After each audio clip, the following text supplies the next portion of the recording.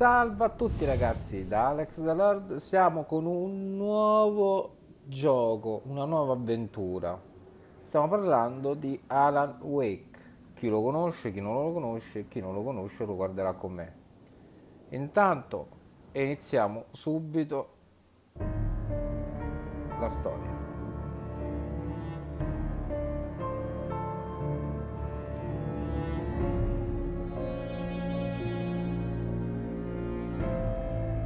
Una nuova avventura, ragazzi.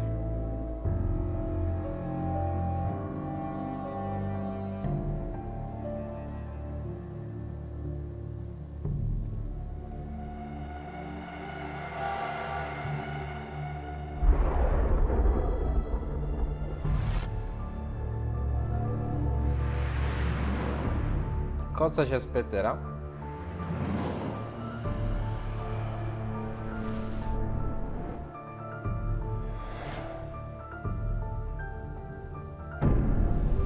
Mistero e thriller.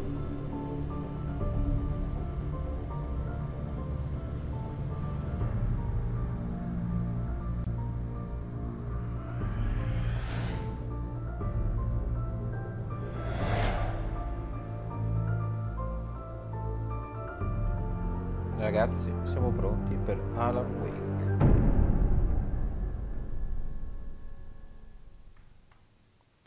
New game, continua di easy, normal o nightmare. Wow.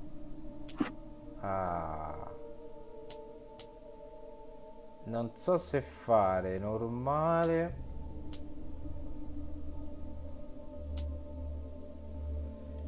Ma io non so se fare normale. Nightmare non penso, perché comunque proviamo easy, va.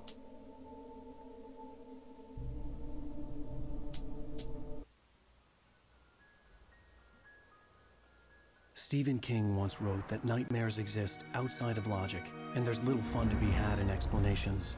They're antithetical to the poetry of fear. In a horror story, the victim keeps asking why, but there can be no explanation, and there shouldn't be one.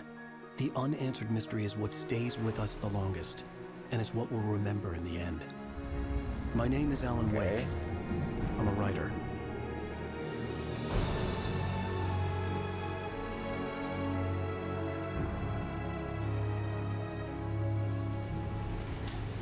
I've always had a vivid imagination, but this dream unsettled me. It was wild and dark and weird, even by my standards. So yes, it began with a dream. Night, prison. Following a typical nightmare pattern, I was late, desperately trying to reach my destination, a lighthouse. For some urgent reason, I couldn't remember. I've been driving too fast down a coastal road to get there.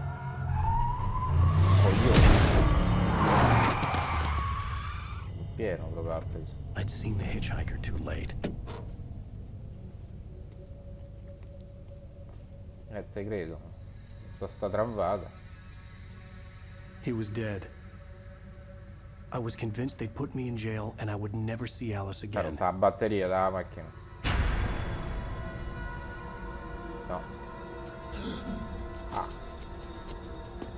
T'hanno fregato, caro Alan. T'hanno fregato. Per un dito è un'altra parola. Episodio 1. Suddenly, his body was gone. Facci pure a vedere. I was in shock from the crash. I could hardly stand my feet. Ragazzi, un po' di luce. Ma che è la luce tipo diversa?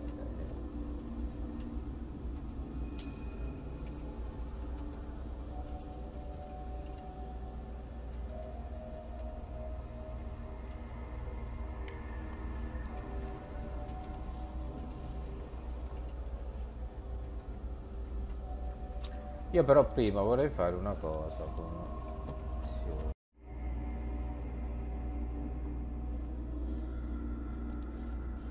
Allora, dove andiamo?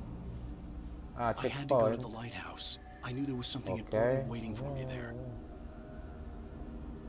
Lo dici te.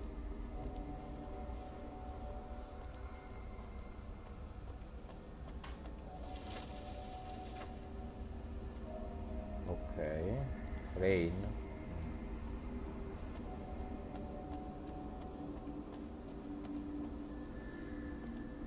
Devo andare a... Ma la mappa c'è? C'è mappa? Sta lì giù.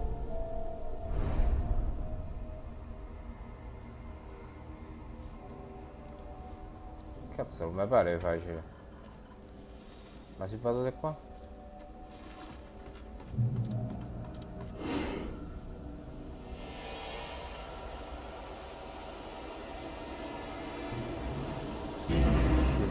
You don't even recognize me, do you, Ryder? You think you're God?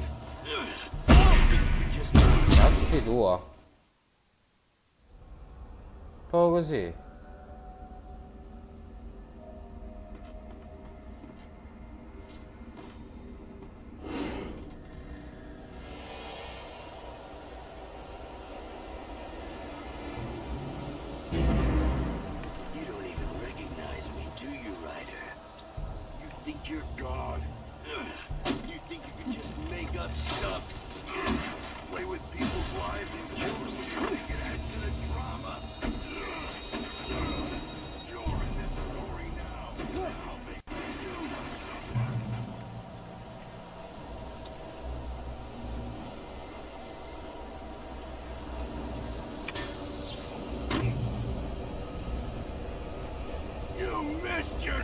Che cazzo. Ma che cazzo esce? A tutte le parti esce. Ritorno indietro.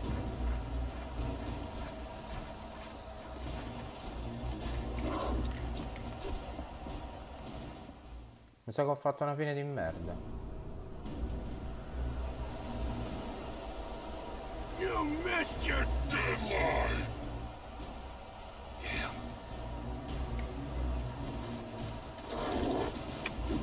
You can't stop me!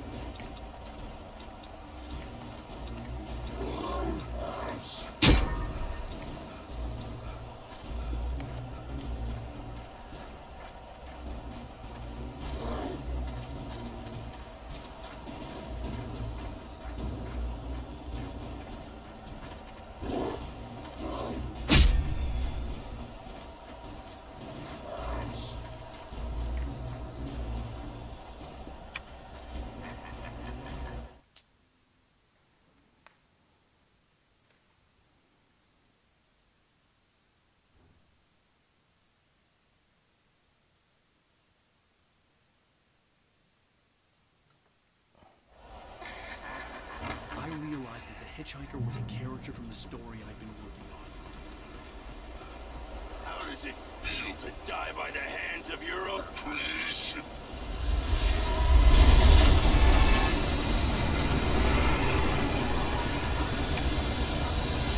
Cazzo è questo? Il macello sta combinando.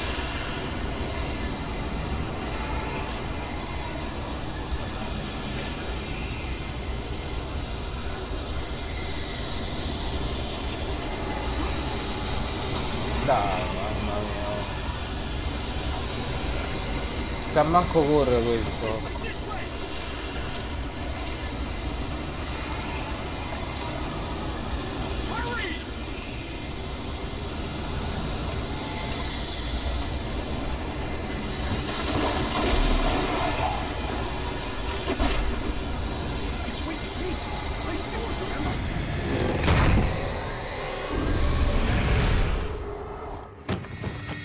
Stiamo al sicuro?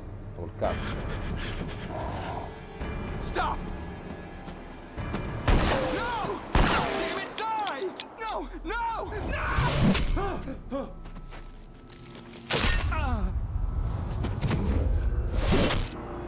Ma come questo non è un fantasma, perché sennò come faccio? Farò la fa. There was no way out.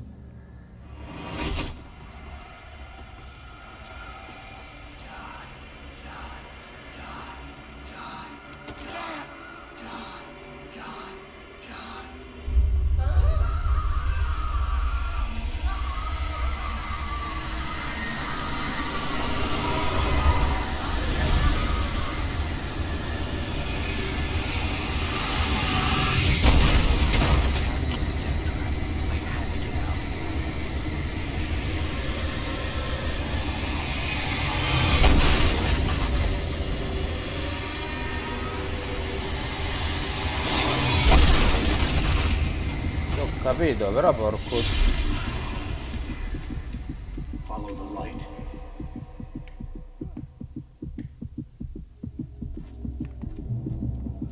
You are hurt. You should go in the light. You are only safe. The light pole that you see in front of you is a crucial piece in the gameplay of Alanwake. We call them safe haven. It's a spot of light in the midst of darkness. It provides you safety. While the enemies actually don't want to go into light, they also heal the player faster and acts as guidance for the player. Every time you see light in front of you, that's usually a good direction to take. You are hurt. Go into the light.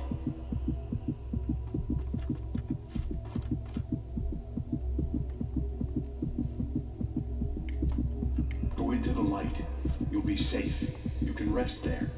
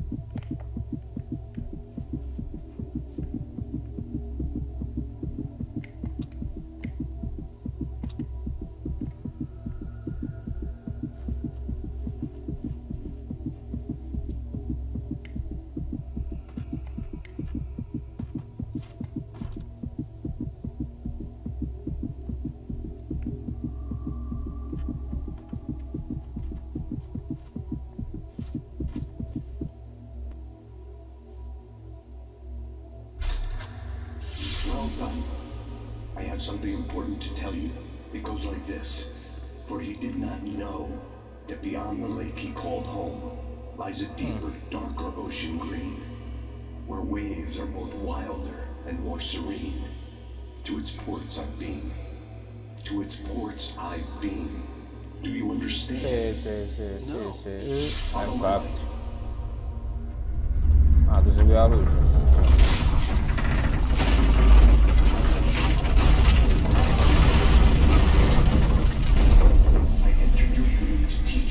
Che cazzo?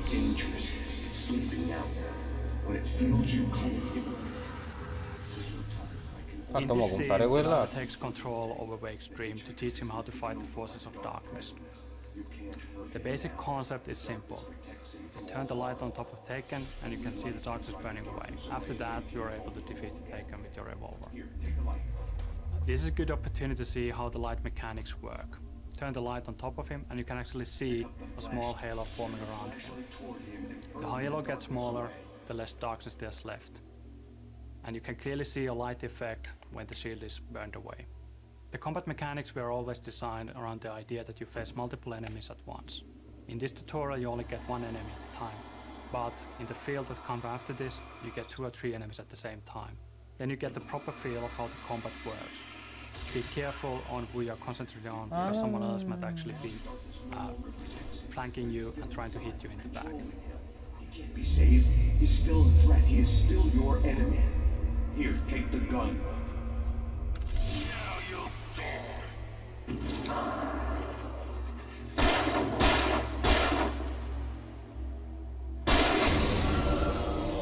Tacca dal cazzo. Good.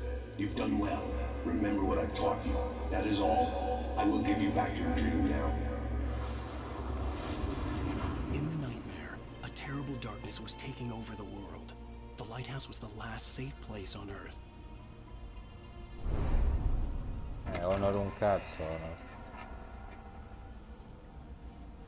Intanto da prendere altro un po' di sta roba qua.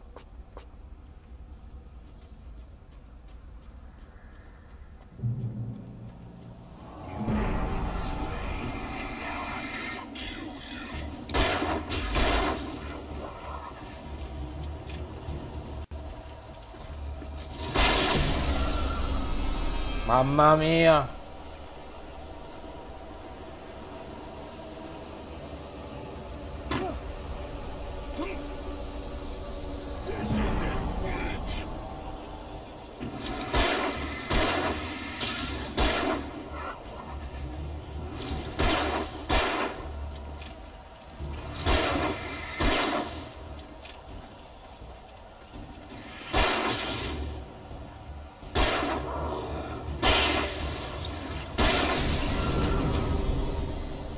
quanti cazzo ne sono?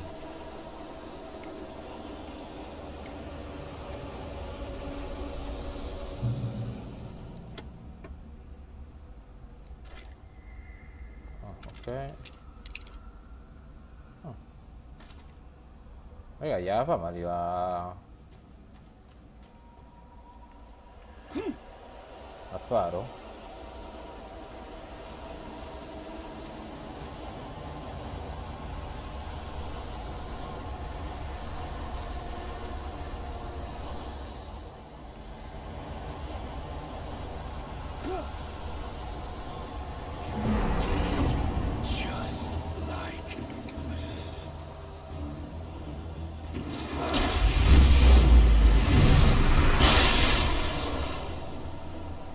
Wow.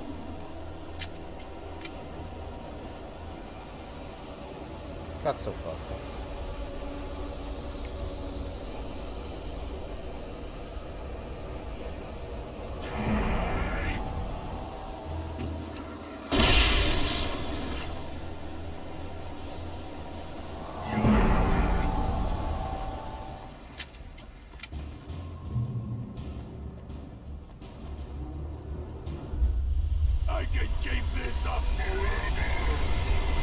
Ho rotto il cazzo.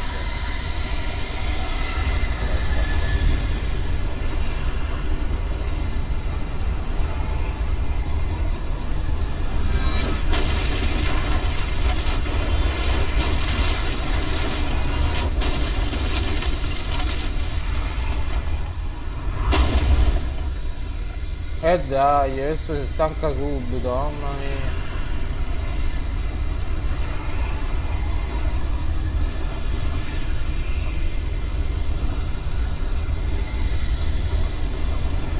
Una pippa, oh.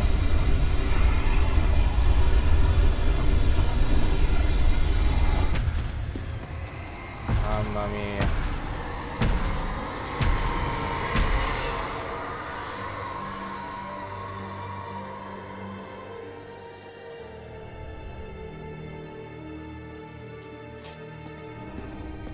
Ah, mo te vai a vedere. Che cazzo c'è sta qua dentro?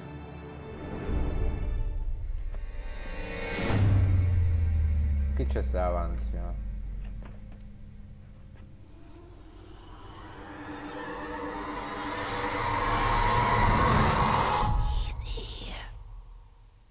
Allora faccio il cazzo. Baby, just another nightmare. Sì, baby. Everything's fine. You dozed Cagato off. sotto, baby. Right. Anything more than dozed off would be news for everyone. Cheer up, handsome. We're here.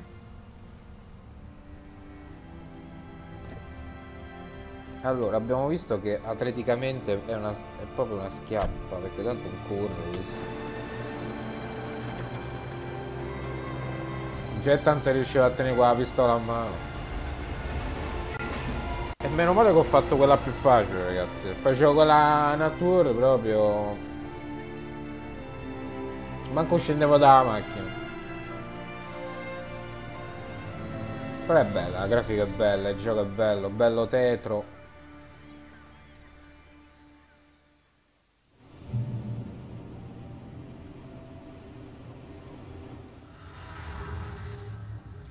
The events of the game take place in the Pacific Northwest region of the United States. This is a beautiful region that has in the past been featured in numerous TV shows and movies, like The Shining and Twin Peaks. Ma perché mi parlate in due? It's famous and recognizable for many things, Sì, like fishing and mining and huge redwood tree trunks the size of a bus, beautiful lighthouses. But I think the most recognizable and beautiful feature is the nature. It's an oceanic climate combined with huge mountain ranges and dark forests.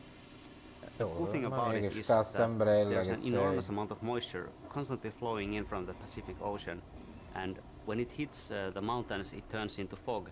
So the end result of that is that almost everywhere you look there's these dense wisps of fog lazily crawling on the mountains and hillsides, and it really lends the area an almost otherworldly feel.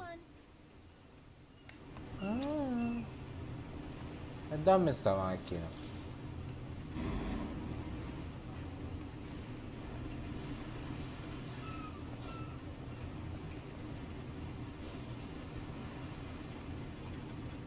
Siamo arrivati?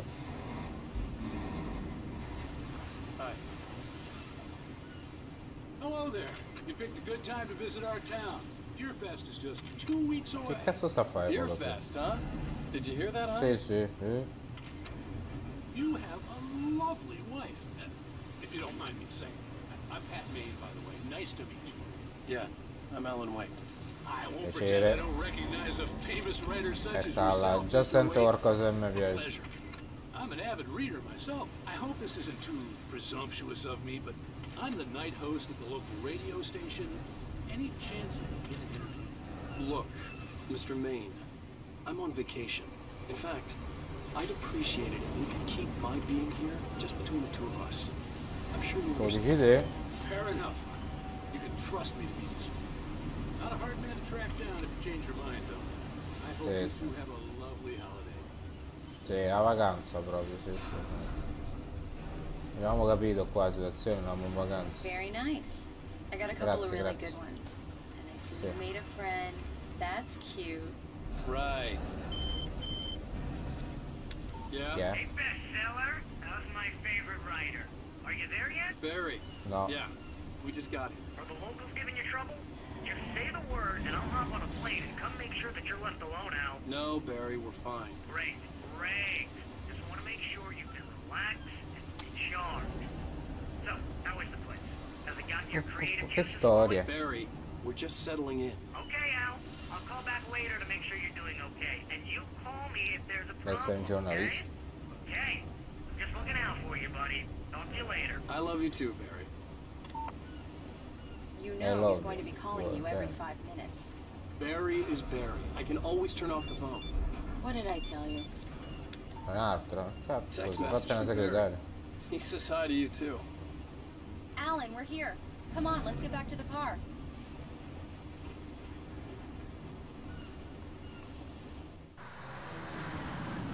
Oh, cambia We need to stop at the scenario. local diner to get the Bella cabin key macchina, from the landlord, a Mr. Carl Stuckey. He's waiting for us. Poi? I'll go fill her up while you get the key. I'll pick you up here in, say, 15 minutes. Sure. E che cazzo fa Alan? questo? Thank you for coming here with me. I love you too. Go on. I'll promise to behave. Sì, ho una bella promessa. Chissà perché. I'd forgotten there were still places like this. Ha scritto il libro. Towns where everybody knew everybody.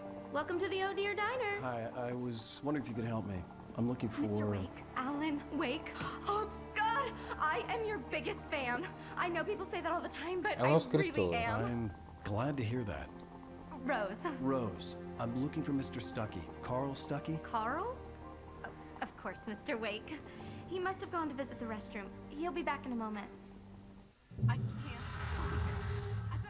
Diners are the very essence of traditional Americana and the hearts of small Ma avete parlato town sempre in communities, due. such as Bright Falls. Te, il programmatore e There being so questo. many of them and many of them looking very much like each other, source material for this location was always going to be plentiful. But even so, from the start, we had a certain one in mind. If you can remember a certain black tie wearing, pie munching FBI agent who likes a damn fine cup of coffee, you'll know the one I'm talking about. Dammo pure a me, va. Quest'altro che sta a fare qua? Are you staying long, Mr. Wake? I can't believe it. I'm having a conversation with Alan Wake. Dunque, c'è quella cosa che si illumina e quello che sta... Is your wife with you? I can show you the Che town if you cazzo want. guarda I là get giù? off work at 6. Thanks, Rose. We'll be sure to keep that in mind. Bravo. Do me a favor, Sonny. I could really use a tune right now. Coconut, number 6 in the jukebox. I'd do it myself, but both of my legs have gone to sleep. Mamma mia, già stanno come accetto Are you questo. serious? Coconut again? You disgust me. Call yourself a rocker. Unbelievable. Ha!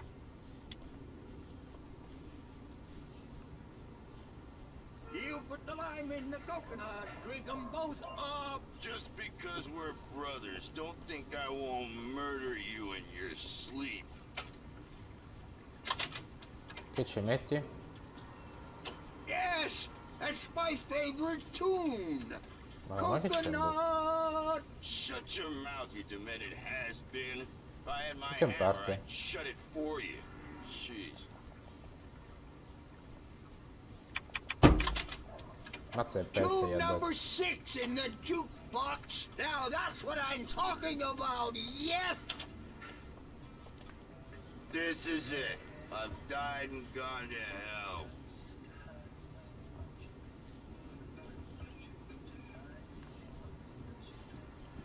E non ho capito perché sto carrello sta qua in mezzo.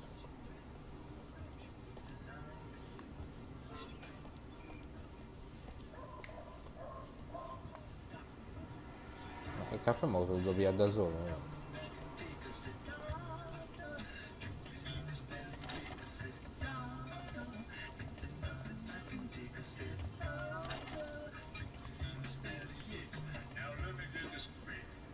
Canzone del merda. Don't go in there, young man. You can hurt yourself in the dark. I think I can handle it, ma'am. I didn't want to wait.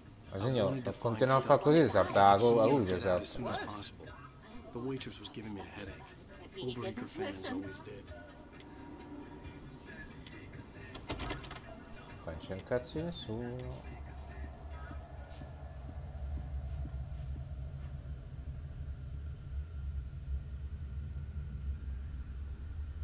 Questo è il bagno.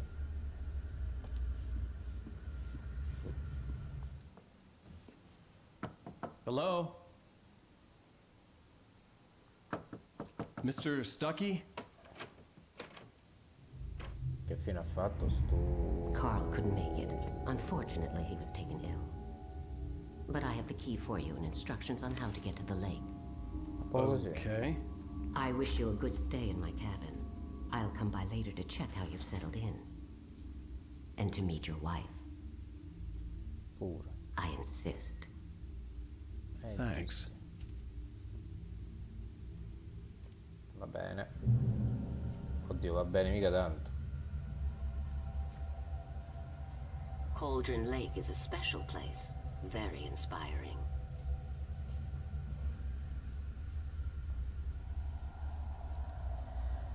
Allora ragazzi, per il primo episodio va bene così. Se vi piace... sì, ho capito signore, state zitta, l'ho accettata in testa, come a quello là. Ah. Se vi piace lasciate like e condividete e fatemi sapere se vi va di continuare questa serie con me. Noi ci vediamo al prossimo video. Ciao a tutti ragazzi. Spero che vi piacerà.